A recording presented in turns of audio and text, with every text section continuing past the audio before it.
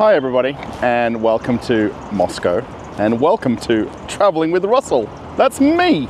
And today I thought I'd take you for a walk around a very well-known historical landmark here in Moscow. It's right behind me. It's Danilovsky Market. Now first, I thought I'd just show you something interesting in the nearby buildings, because I think it's rather unique to Moscow and Russia. Let's go. Where we'll eventually go in a few minutes is just across the street here. This is Danilovsky Rynok, or Danilovsky Market. However, just off to the left here, if you excuse all the traffic at the lights, is this very interesting, very big apartment building. And just have a look at how long it is. Now this is very untypical for Russia, and the design of it and the sheer size of it is just incredible. And it's just so Russian looking. It's not beautiful to some people, but it is to others. And the fact that you're by this very busy highway isn't ideal, but you are next to the metro station, which you can see the underpass right here. There's also another couple more shopping centers. If the market isn't enough, there's one on the left there, there's one straight ahead. And then this very unique apartment building. It's just huge. Now I was trying to look up how many entrances it has, but I can't find that reference online. So if anybody knows how many physical entrances it has, let me know in the comments. As the traffic lights come to a stop, there is a Belarusian truck parked right in front of where I want to look at this building right here.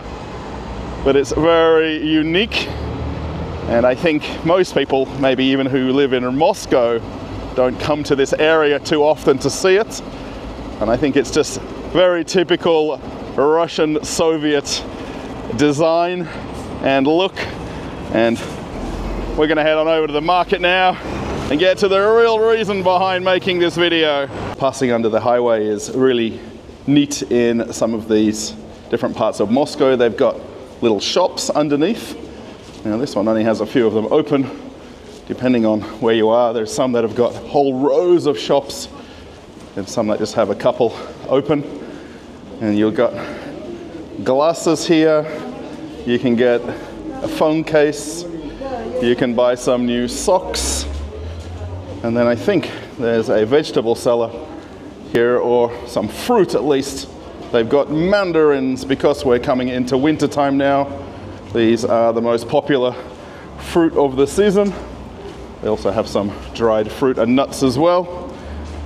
Looking back at the apartment building from the other side of the street, the only thing that spoils it, they put a very big advertising banner on there. However, a lot of people call these caterpillar buildings because of these concrete legs that extend the lower floors of the building.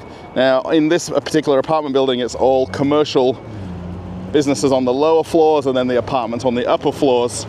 And if you can imagine a whole lot of caterpillar legs going the whole length of the building, it makes sense why they call it that. Not sure if you can just see off in the background there, I was just stopped by a channel subscriber. He was going for a walk with his young baby, and it was so nice to have a little chat just for a few minutes. If you do see me out and about in Moscow, please stop me. Please say hello, and thanks for the chat. This is the building we want to go inside, Danilovsky Market, and I think for a lot of people who are from Moscow generally, they know it very well. It's rather famous. It's been here since the 12th century. However, most of the writings about this building say that it's been here since 1960. But it was named in honor of the Danil Monastery, which is just behind us. Actually, if I swing around just slowly, there is a little bit of it just here. And then the main part is off in the distance, just behind the truck right there, the Danil Monastery. They already have one of their holiday trees up, and if you come here in summertime, they actually have an outdoor part of this market as well, and they have some tables and chairs where you can actually eat out on this decking here. The actual place is open every day from 8 a.m. till 9 p.m. I'm a little bit confused by some of the do's and don'ts. However, they're fairly normal when you read them. And this is Danilovsky rynok. Actually, one of the more famous things about the building is this roof and this structure that they built over the entire market. Now, we will actually walk around the different food stalls, and I have a little bit of a surprise coming up for you as well, which might be interesting to stick around to watch. But have a look at this roof and then this glass dome in the very center. Now, it's not letting a lot of light in today because it's quite overcast here, but the same architect and designer of this roof also did the design of Luzhniki Stadium, which is probably more famous as the largest sporting stadium in Russia, and also the place where they had the World Cup final in 2018, and also they've used it for the Olympics back in 1980. It's a pretty impressive structure, this leaf design, as they call it. As you look around at the top, it looks like plastic almost, but it's absolutely solid concrete and steel, but it's definitely impressive. The actual market itself is one big circular walkway, and on this outside ring is different food cafes, and that's a little bit of a hint of what I'm going to do later on in the video. And there is all sorts of food from everywhere possible, far beyond Russia, and all sorts of different snacks and pastries and cakes. And then this inside ring, there's actually two of them, has lots of different food stalls, and this is perhaps the more recognized part of this market originally because it was a food rynok, and all of the different food vendors and all of the different types of seasonal fruits and vegetables that perhaps aren't necessarily available right now somewhere else in the world, but here in Russia you can buy things literally year-round, and everything always looks so beautiful when you come here. Now, where I live, I'm about 50 kilometers outside of Moscow, and we also have a rynok or market. I will actually put a card to that place if you want to have a look at the local one where I live. And it's not too different from this. However, perhaps the building's not as beautiful, but the selection of food is equal or the same. Just the fact that we're quite a bit closer to the center of Moscow, perhaps people think it's better and more impressive. They've also got quite a lot of different fish vendors here as well. And you'll actually see the different ladies waiting for their customers. There is plenty of caviar available, and there's also some smoked fish as well, and even black caviar as well. Not quite from the Moscow River, but from somewhere much further east than where we are right now. There is so much beautiful fish products here, and a lot of people will come here to this market solely for the selection and the amount of choices that are perhaps not in every market in Moscow. In the one where I live, we have only, I think, 2 different fish vendors. Then you come here and there's dozens of them. Now I'll try to walk around with as few cuts as possible. Look how beautiful the strawberries look. They look absolutely amazing. There is also a meat market as well. Now I am here on a Tuesday afternoon. This is definitely a working day in Moscow. So there is a few shoppers here, but it's probably not as busy as it would be later in the evening, particularly after work for most people. Not everyone's going to have a Tuesday off work and are able to come shopping. Have a look at the pomegranates right here, all the different choices of them, and they also have the juice as well, which is really nice. Lots of leaf vegetables. Now the only thing that's probably different at this market compared to a lot of others, is they don't necessarily have the prices on everything. And generally, they just quote them to you when you ask how much something is. All the different very nice fruits and vegetables. Of course, we have to have the staple things like potatoes and carrots. That's very normal. And then all of the pickled vegetables as well. So you can get all sorts of different olives, mushrooms, the gherkins right there, pickled cabbage. You can get pretty much anything pickled in Russia. I think safely somebody has come up with every possible version of pickled vegetables. My favorite is the mushrooms. There's also some different oils, and you can get them in jars at the same time as well. A lot of this is unlabeled because mostly it's homemade, if that's the right expression. I always wonder when there's this many stands how they all make money. But of course there is enough people coming here 7 days a week from morning till night, and not everybody is shopping in the few minutes that I'm making a video. There's some cured meats here as well, lots of different types, and this is all by weight, so you just let them know how many grams that you want and you're good. Pineapples, I think perhaps from Costa Rica. That's normally where they come from.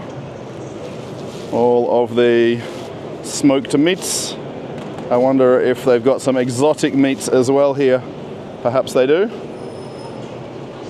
It does look, as I'm walking around, like everything is repeated, and it really is. And a lot of people who will come here will have a favorite vendor that they would come to. These are all different people with different stands. Have a look at how many different types of meats and salamis that you can get. There's also salo here as well, and all kinds of different cured meats and different animals as well. You can actually see here they have horse, and then there is a rabbit, there is, I don't know what this animal is. A beaver? Is it a beaver? There's also bear also. Now, don't perhaps jump in the comments very quickly. This is very typical for Russian markets. I think perhaps this place has even more choices than a lot of the local markets. The one where I live, I'll compare it all the time because we go there literally daily to buy things, and the amount of choices is just, you know, amazing even for the place where I live. 50 kilometers from Moscow. Have a look at the pomegranates there. They actually always have them open and cut so you can see what the different seasonal ones look like. And then again, more vegetables and fruits. And then you can also see here now there's actually a delicatessen here with cheeses, and all the cheese vendors are kept together. So when you walk around, everything is by different types of food. There's also lots of different cottage cheeses as well.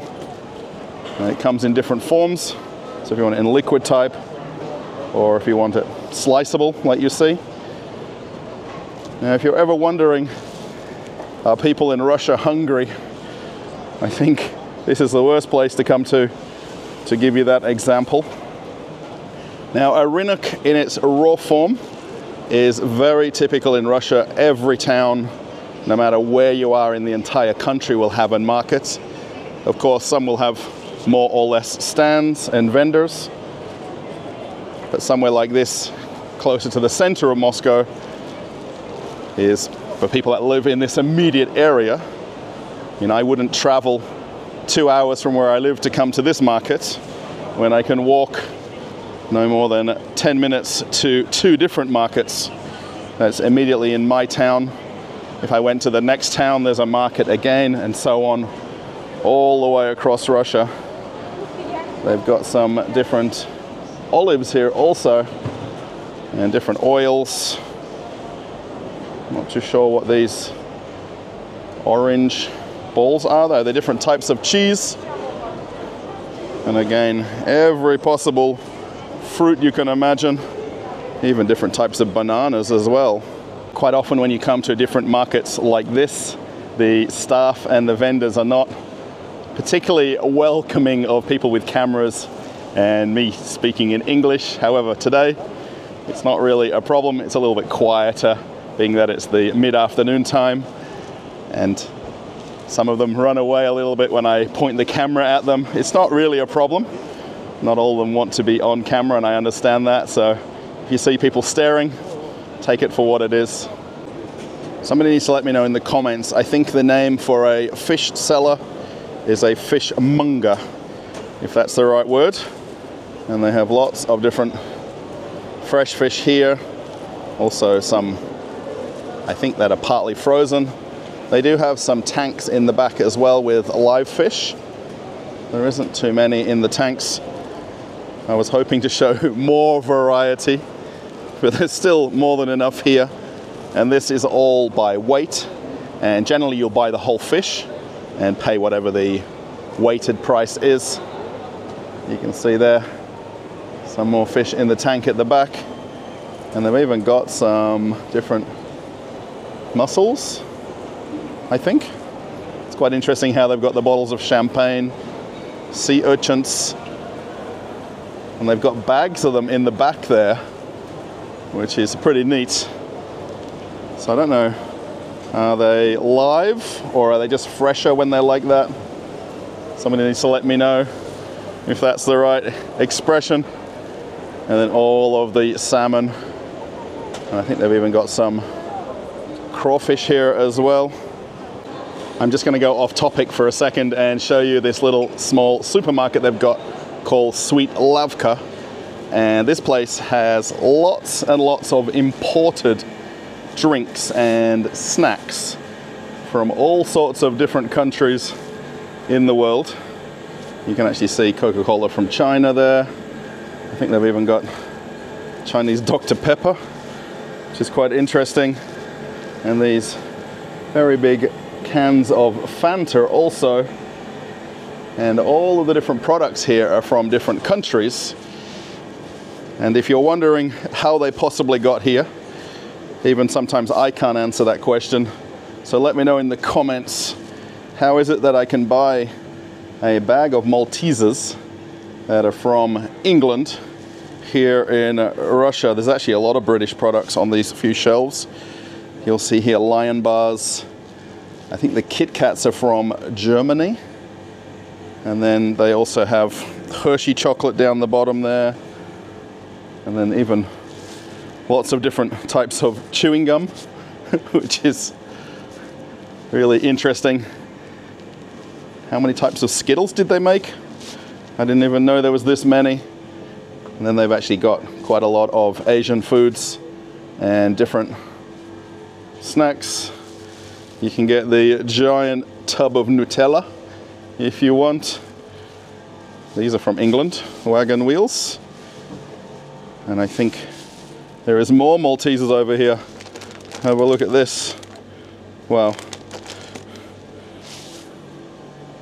And then again, just purely imported items. So there is not anything here that is Russian at all. It's all foreign products.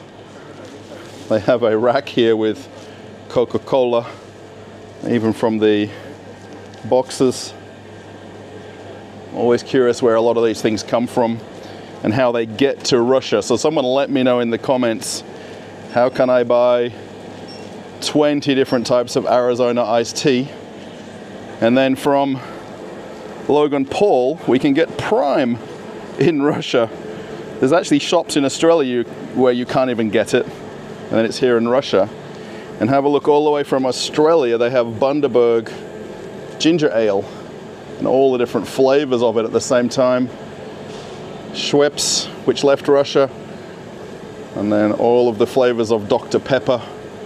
There's even A&W root beer there also. But how is it possible? 2.5 years after things weren't available, they're sitting right on the shelf here in Moscow. before I walk on out of Sweet Lavka, I just want to show you, I think they've maybe got the largest Haribo collection I've ever seen. And Haribo is a very well-known European brand. They have a factory in almost every country, and it's almost impossible to know where they're all made from. If you were to read the back of the packaging, it'll be a separate place. And the one thing that I didn't notice as I was walking in earlier, they actually have Mr. Beast chocolate bars. Now, he's by a long way the most popular YouTuber in the whole world, 200 million subscribers. And I can buy one of his chocolate bars now. It isn't cheap, I'll completely admit that. However, in Moscow, I can get a Mr. Beast bar just by walking into this market. Let's have a little bit more of a look around, and then I want to show you some of the actual food stands and what they have. There's some very different fruits here. These small finger bananas are quite unique. And then some dried leaves. There's a small artisan bakery here as well. I think perhaps maybe they make their own bread off-site somewhere, then bring it here. And then again, more fruit vendors.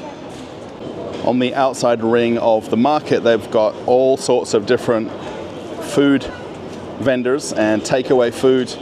And they've got even the fresh made bread right here.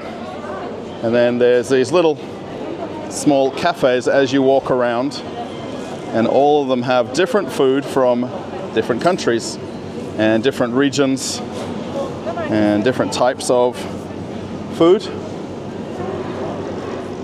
And actually, I think the food market side of this place is probably more popular than the fruit and vegetable side of it, because of how unique a lot of the different food vendors are. And they've got lots of very tasty food. Now, I will be actually stopping and doing a taste testing at one of the cafes. I just need to find it at the same time. I know it's in here. It's just where. I think they have some Vietnamese food here as well. And you can get noodles. There is more meat vendors with all the different dried and cured meats. Is this a duck cellar? I think it is. And then they've got, I think maybe, is this a Philippines or Vietnamese place also? There is literally a different country represented at all of the different markets as you walk around. Now, the one that I want to go to, I just have to find it, a Jerusalem market called the Hummus. And you can see now lots of people making their way in, trying to find something delicious. There's a pasta stand as well. And pretty much all the places that you come to here make everything al dente, or literally on the spot. They don't have anything prepared, so you literally order what you want and they cook it for you right on the hot plate right there in the back. There are also lots of different cake and pastry stands and lots of very tasty snacks that you can have. Even if you just want to come here for coffee and cake, you can do that. And it's just a matter of finding the favorite food of the day that you might like. More pastries. These look like quiche. I wonder if they are. They look awfully like that. And then these bakery items here with the meat in the pastry. Has that got a name? I'm not sure. Looks very tasty though. Maybe it's a French type of dish. There is more meats. I think this place perhaps does some tasting plates. I haven't been here for a while to walk around, so it's very hard to understand the different things that I'm looking at. Also looks like someone else is making a TV show, kind of like what I'm doing. Let me see if I can scooch by them. Jacket potato. They've actually got in English and in Chinese as well, which is interesting. This lady perhaps might be well known or famous. Somebody can let me know. I'll just get out of their way here. Have a look at how many people are making the video. Well, I'm really not sure who this lady is, but I imagine she must be famous in some form because she's getting quite a crowd of people and she's doing tasting at some of the different stands as well. And the one she stopped at here is called United Kitchen. And I'm not too sure. It's very interesting because a lot of the dishes on the signs are all Western dishes. So I wonder if it might be new or something different. Super interesting. I come to make my own video and somebody's trying to replicate my concept and idea. Looks like they've got a sushi stand right here also. And they do the sushi literally right on the counter in front of you, which is very nice. So they have Casablanca on their stand and looks like some very tasty food. A lot of these are actually the display plates and then they cook it in the back there. And it's literally just stand after stand of different types of food. Looks like another artisan bakery with lots of cakes and treats. And have a look at the size of the loaves of bread. Do they even have an oven that big? They do also have a couple of very small dine-in cafes as well here. And I think this one actually is more of a wine bar than somewhere where you'd have food at. And there's some upstairs areas. And I noticed this when I first walked in. There is Jamie Oliver Cookery School on the upstairs level. And that's super interesting. And it looks like they've got a kitchen up there where they're training the staff and obviously doing cookery of some kind. There's also a small pizza place here as well. So there is literally food for any palate. If anybody can tell me anything more about the Jamie Oliver Cooking School, I'd be very curious to know about it. Maybe I just need to just Google it myself. And if he's still involved, because his name is right up there on the sign. So it's very interesting that despite all of the changes in the last couple of years, that his name is right there on the outside of the windows of the kitchens.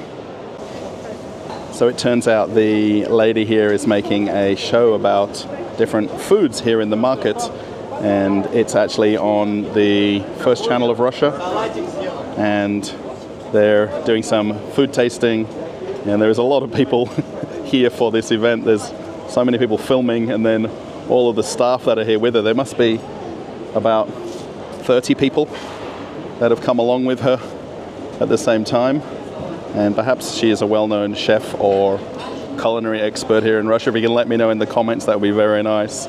Hopefully I've saved the best till last, and if you were listening carefully, I was going to do a little bit of a extra fun part at the end, and I'm going to do some food tasting. And there's a place here called Chowder and Pie, and this is actually owned by an Australian guy who's living here in Russia. Now he's not here today, which is a bit of a shame, but he's got homemade meat pies, which are incredibly Australian. He also has the Bundaberg ginger ale as well. And then he does actually have a menu with some Russian food on there, also from Japan. Now the chowder part is the soups here, which are very much similar to the Boston chowders.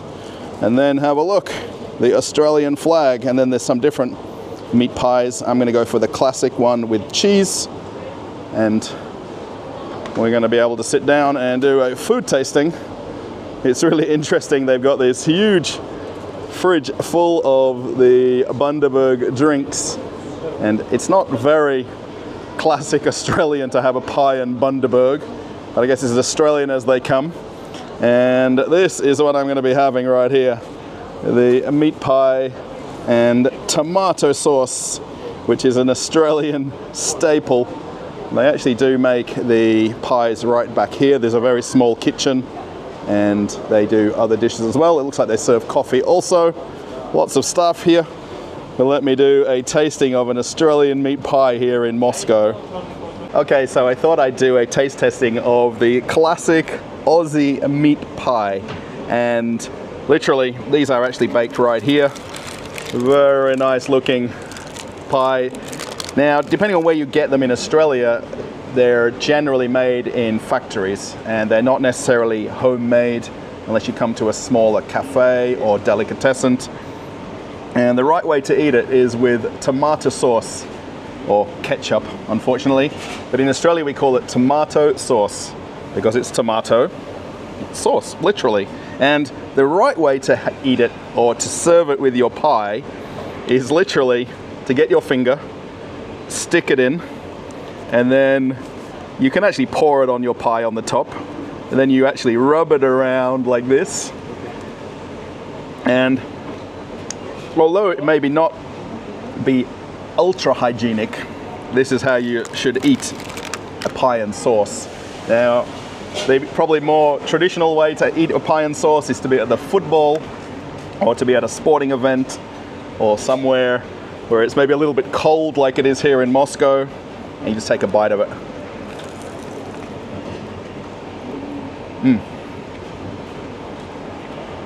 Now, the more homemade it is, the more pastry that you get, and the more flaky pastry as well. And this is very delicious. So, very traditionally, it would be a meat pie and sauce, but this is a steak and cheese pie, which is, it's very delicious. And it gives me at least a little bit of home cooking here in Moscow, and to come to Danilovsky Market and to have an Australian pie. The actual owner of this place is Australian. I wish he was here today, but he's not. So thank you, Jay, for leaving a little bit of Australia here in Russia for me. I'm not exactly sure how that last clip turned out. I actually got the chef there to film me, and I can't see the screen, so I'm hoping that it's nice and scented. If it's not, it's still good. The actual pie is very delicious. The steak and cheese pie, particularly. I have actually had the classic meat pie there as well, and the steak and cheese one is just delicious. It does definitely have that homemade feel to it. It's not produced in a factory somewhere and mass produced. That's what I like about them.